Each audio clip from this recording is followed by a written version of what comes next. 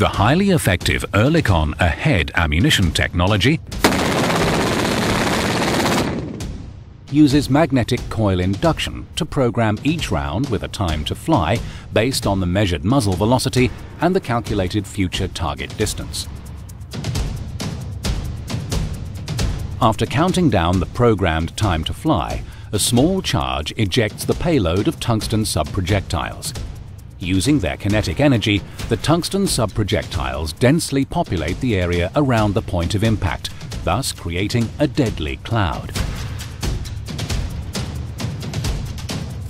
Not even the smallest targets can pass through this cloud of subprojectiles without being hit multiple times.